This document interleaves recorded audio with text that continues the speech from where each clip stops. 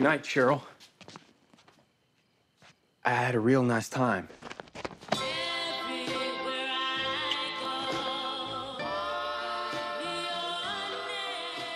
I wasn't expecting that. Walk me to school tomorrow? Yeah, sure. Okay. It's a date. Toodles. Toodles.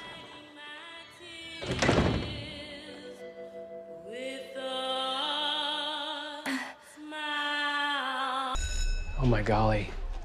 Who knew the darkroom was going to be such a gas? Isn't Clay just an astonishing writer? I can't stop thinking about his poem. I'm still reeling from Tony's dance poem. It was pretty sexy, don't you think? I suppose. You suppose. Kevin, it was jaw-dropping. Blow me a kiss from across the room.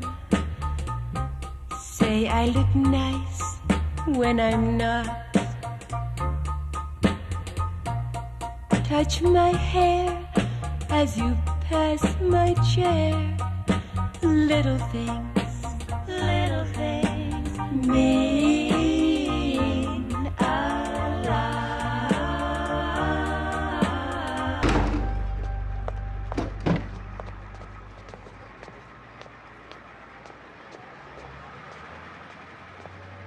Hey, Blossom. You didn't stick around after my performance last night. Did you dig it? It was a little avant-garde for my sensibilities. Archie thought the same. You have heard we're going steady, have you not? Yeah, we've all seen you parade him around like he's some kind of prize stud.